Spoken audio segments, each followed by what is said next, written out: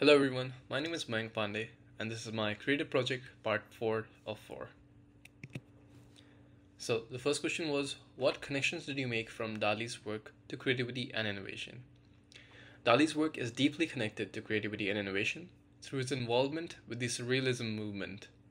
Surrealism emphasized breaking from convention and exploring the imagination beyond the constraints of reality. This approach allowed for experimentation and the exploration of new ways of thinking, which is an essential aspect of creativity and innovation. Surrealism also incorporated chance operations and relinquishing control, both of which can lead to unexpected and innovative results.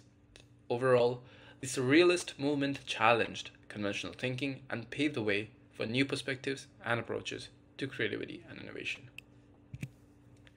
The second question was, how did it help me understand these concepts? What I got from it was that Surrealism uh, helped me understand creativity and innovation by demonstrating the importance of breaking away from conventional thinking and exploring new perspectives. The Surrealist approach to art, which emphasized the imagination and unconventional use of materials, can be seen as a metaphor for how individuals and organizations can approach innovation, which can lead to unexpected and innovative results.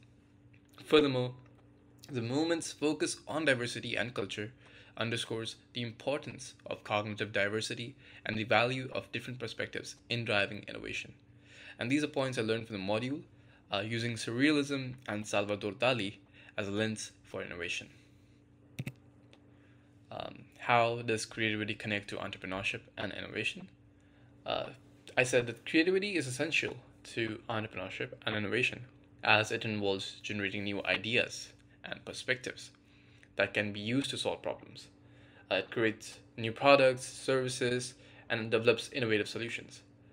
Successful entrepreneurs and innovators often possess the ability to think flexibly and tolerate ambiguity, which enables them to view challenges and opportunities from multiple angles and generate creative solutions. Creativity can also help entrepreneurs identify new opportunities and generate novel approaches to business models, leading to innovative products or services. And these are points I learned from the blog from mbacanol.com, how creativity, innovation, and entrepreneurship are related. Okay, so the next question was, knowing the area has had profound influence on the world, how has it changed my view of entrepreneurship and innovation in the area? Learning about the history of entrepreneurship and innovation in the St. Pete, Tampa Bay area has expanded my perspective and made me feel hopeful about the potential for making connections and networks that could benefit me in the future. Knowing that this region has had a profound impact on the world, including the birth of Wikipedia and the first commercial air flight from St. Pete to Tampa, it reinforces the idea that innovation and entrepreneurship can emerge from unexpected places and provide a sense of possibility and excitement for the future. And these are the points I learned from the module, How St. Petersburg, Tampa Bay area changed the world. Next question is about find two other examples of creativity and innovation with an organization from the St. Pete, Tampa Bay area that has had a significant influence. And two organizations came to my mind. The first one was Syndaver and the second one was Tampa Devs. And there's a little bit more about them on the next slide. Yeah, so describe the innovation in the two examples above. Tampa Devs is a community of Tampa Bay area software developers and tech enthusiasts. They organize events and workshops to foster collaboration, learning, and networking among the members. Tampa Devs encourages diversity, and they also encourage inclusion in technology, providing a platform for members to showcase their work, get feedback, and grow their careers.